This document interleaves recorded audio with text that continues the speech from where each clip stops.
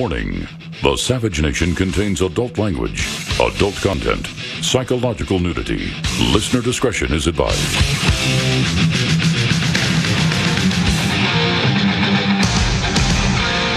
And now, America's most exciting radio talk show, The Savage Nation, home of unprotected talk, borders, language, culture.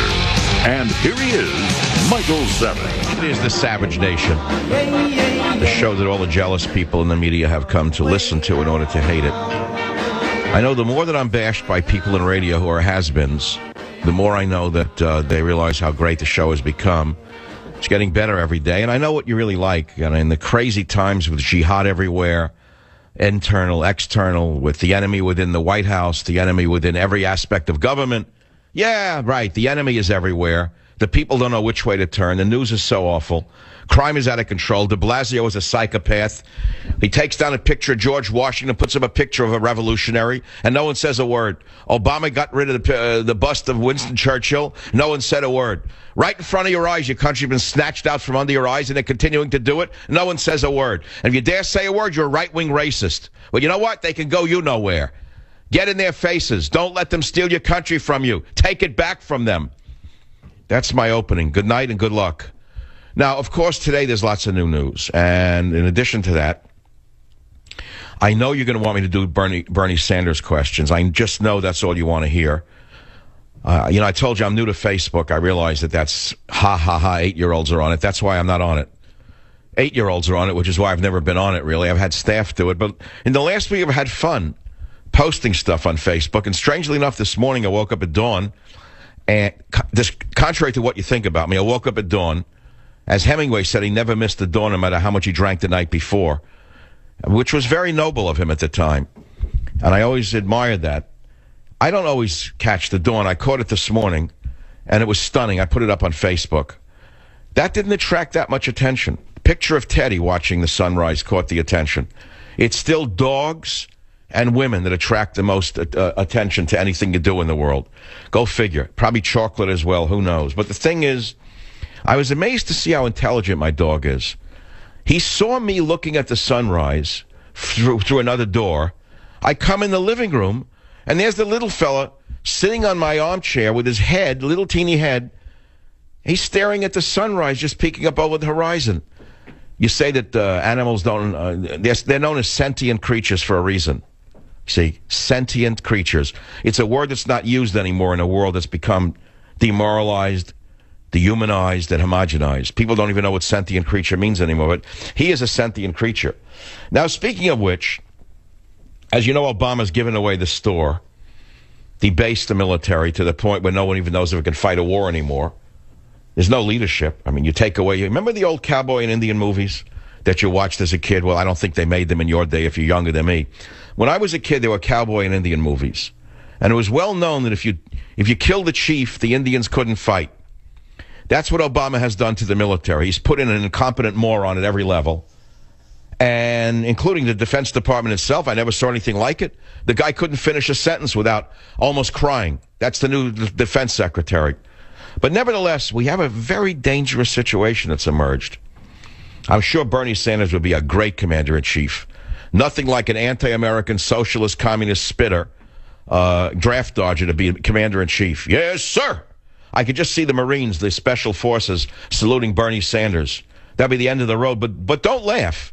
This country is so sick that I could see a wild card like that freak becoming president, very much along the lines of how Hollande, a very similar weakling coward, became the premier of France. Same thing, socialist. Drove all people of money crazy. They wanted to leave the country. In fact, Depardieu became a Russian citizen. Not that he's a prize. Depardieu is some prize, hates America. Let him stay in Russia where he belongs. But anyway, you want to see a real serious problem? Chinese space weapons revealed. I know, go to sleep now. Go to sleep. Bill Gertz is a defense reporter for Washington Times. And he says China has now such advanced space weapons programs that they can destroy or jam U.S. satellites and limit American combat operations around the world. I will not read you the article. They can knock our satellites out of the air at lower and higher orbits. Well, they're under development to do that. They're developing co-orbital anti-satellite weapons. On and on and on. I linked it up on michaelsavage.com. You say, well, what can you do about it? Well, for one, you can get rid of an anti-American, anti-military, anti-family, anti-church administration. You can do that. You could fire them. Couldn't you do that? Now, if you think I'm anti-immigrant, you're a fool. You're a racist. What I've discovered is that these Hispanic mobs that spit at Trump supporters, they're the most vicious racists in the country. That's right, you heard me. And you got to give it back to them. There's a video going around of a Hispanic troublemaking, all-around bad person screaming against Trump, wearing an insulting T-shirt. So he gets in the face with one of the Trump supporters who spits in his face because people have had enough of these people who think they can come here illegally and take over the country, and they're standing up to them. That's why they support Trump. I'm telling you, you've got to stand up to them. They're out of control. All of these radical groups have been empowered by Barack Hussein Obama. That's why they're acting up, because they've been empowered by the President of the United States to act up and basically take over the middle class of the country and intimidate you by bullying you. In plain old English, it's bullying. But having said that, I want to move on to another topic, which is immigration itself. Many of you say that anyone who opposes illegal immigration is a racist because you've been taught to do that to scare people. Well, I would argue that people who scream racism at every turn are the biggest racists in the country. And let me give you my position on immigration again, in case you missed it. Borders, language, culture. Borders, language, culture. Borders, language, culture. We need an orderly, legal immigration plan and program. I've said that. I'm not going to beat you up with this all over again. But I want to give you an anecdote about what I actually think of immigration. Last night I went to dinner. I didn't want to drive because I had a drink in my house, and I was warned by my son, who's 10 times smarter than me, never drive when you have as much as a drink because the cops are vicious. Instead of going after the crack dealers and the murderers, they'll pull a housewife over who had a beer. We understand how that works. So I don't drive if I had a drink. I usually either have a driver. Last night I used Uber. Woman picked me up, young lady, got me to the restaurant. That's another experience unto itself. Let me tell you all about that one another day.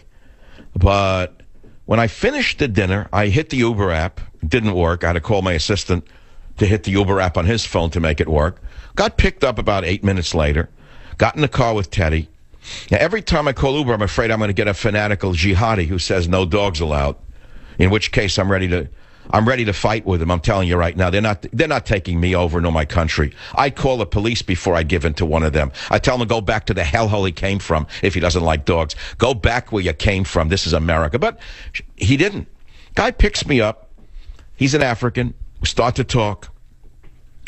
And we start talking about family. I figure that's something that, all races, all countries can relate to.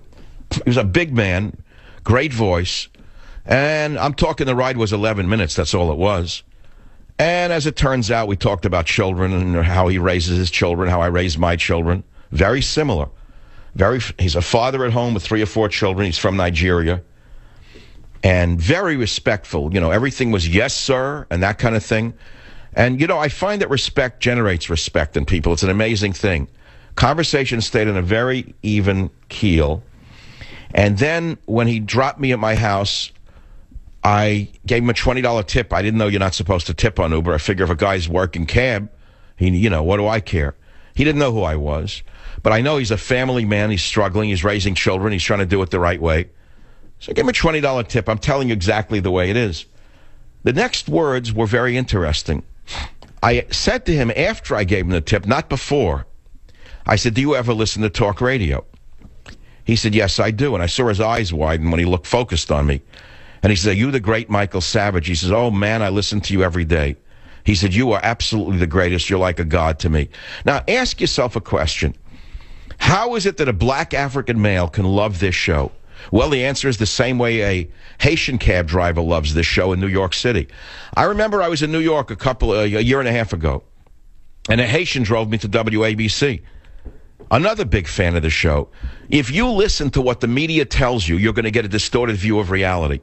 The only reality that you should recognize is the reality that you find in the real world. That's the world of the real world, the street world. Do you understand what I'm saying to you? Do you get this or not? So I'm saying that well, I guess I'm saying two things. I'm saying I'd like to see 1 million Africans from Nigeria who are Christians come in. See, he was a Nigerian Christian, which is why he came here to work hard, why he understands America, why he fits in with America, why he loves the savage nation. Do you get what I'm saying to you? And why is Obama bringing in Syrian Muslims instead of Syrian Christians? Why is Obama kicking Syrian Christians out of the country who've been sitting here waiting for months to be accepted? I'll let you figure that one out as well. There's got to be a compatibility with the nation or the nation dies. See, a house divided cannot stand. You can't tell that to Hollywood because they're too drug-addled to understand that. They're brain dead. They're stupid. That's why they're rallying around Hillary Clinton or Bernie Sanders. These people are digging their own graves. How come people who are such high earners want to pay more taxes? They're insane. Liberalism is a mental disorder. Do you understand it? Have you ever understood this? Okay. Phone number is 855-400-7282. Let's take some calls. I've given you my opening. Whatever the topic is that relates to it. And, it's a Thursday. It's a nice day. It's a nice day out there. Let's have some rock and roll now. I would like to hear what we play. The Impalas, I ran all the way home, which I still remember from, my flat top days at Jamaica High School. I did run all the way home to get away from my father. I'll be right back. Join the Savage Nation. Call now, 855-400-SAVAGE, 855-400-7282. Savage. Your Savage Nation is sponsored by SwissAmerica.com. It's the only company I trust for tangible assets, gold and silver. Call 800-BUI-COIN. This is like. Then I would tune into a press conference. Welcome to the Savage Nation. So boring. I mean, politics are just so boring. How is it that such boring men and women wind up running the world? Why is it that the most boring people in school, the most devious, the people who smell the worst, the people who wear the worst shoes and have the worst haircuts wind up running the world? How is that even possible?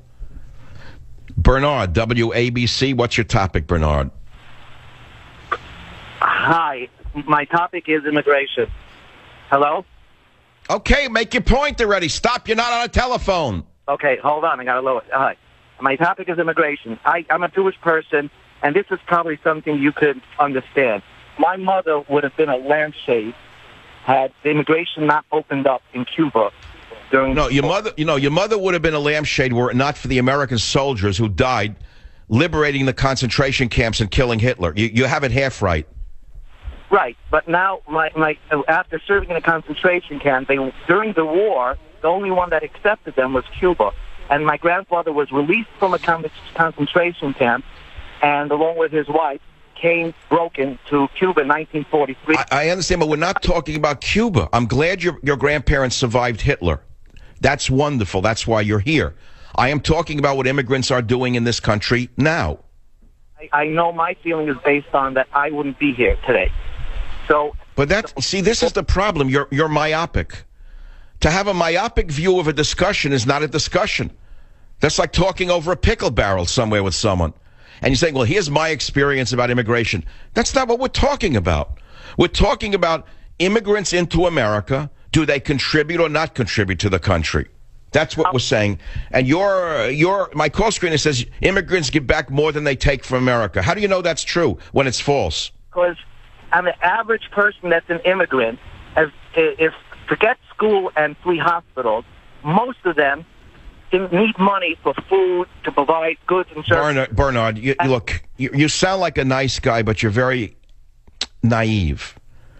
Every study has shown that over 70% of illegal immigrants, 70%, receive some form of public assistance. Do you know that? What is that public assistance compared to what they really need? You mean we should give them more? No. If the person needs $20,000 to live on, what do you think the public assistance is going to give? $200? Oh, you mean it's not enough? We should give them more. I see. You're a very good liberal. And where's the money come from, Bernard? In order for them to survive, they have to... Bernard, where does the money come from that you want to give away to the illegal immigrants? Where does it come from? It doesn't come from. It comes from making them legalized and perhaps... Bernard, no, don't double talk me now.